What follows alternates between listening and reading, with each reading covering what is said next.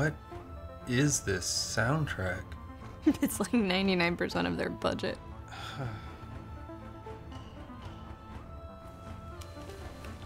What the hell happened? We're supposed to be planning this birthday party together.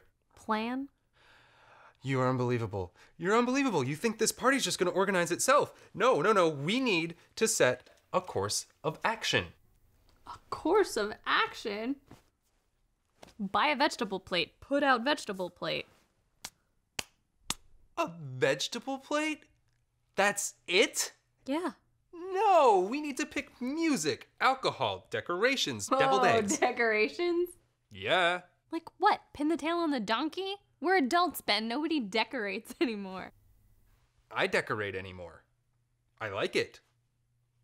It's festive. Is this what you've been doing for the past 4 years? Having decorated parties? Is that it? Okay, fine. We will get you decorations. No. We need a theme. What, a theme? We decide on a theme and then we decorate to support that theme. Have you never had a party before, Anne? I know what a theme is.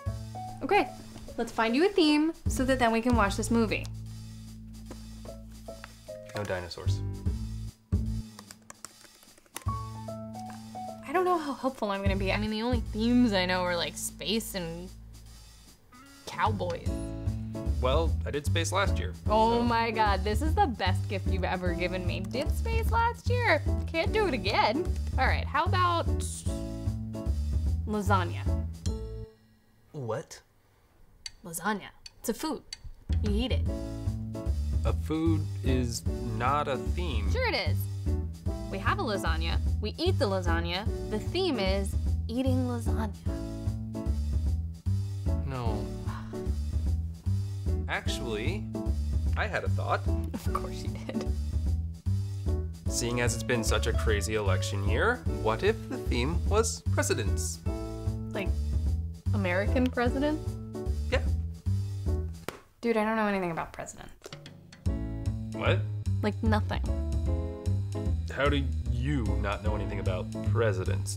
I just don't care. Oh, you're blowing my mind right now. I mean, there are no chicks in that mess. How am I supposed to relate? Deep. And the whole thing seems so bogged down in dual party politics that nothing ever changes, at least not within our lifetime. You have an awful lot of opinions about this for somebody who doesn't care about presidents. Well, I care about why I don't care. No, that doesn't make any sense. You love these sweeping socio-political dramas. Yep. Okay, so it's not as if you don't like politics as a concept. Yeah. I like theoretical politics. Like, Jaime Lannister should have absolutely ruled Westeros. He had military experience, and he also had a very level political head, Cersei excluded, but even that is mitigated by the end of the last book. So fictional rulers you care about. Mm-hmm. Who was the president during Watergate? No idea, don't care, but I did find Bartley pretty insufferable. I mean, how much liberalism do I really need crammed down my throat? Same era, right? This is a horrifying character trait you're revealing. Okay, easy one. New Deal president. James K. Polk. How do you even know that name? Why do you know that name? I think he's hot. Polk? Mexico stealing Polk. Yeah.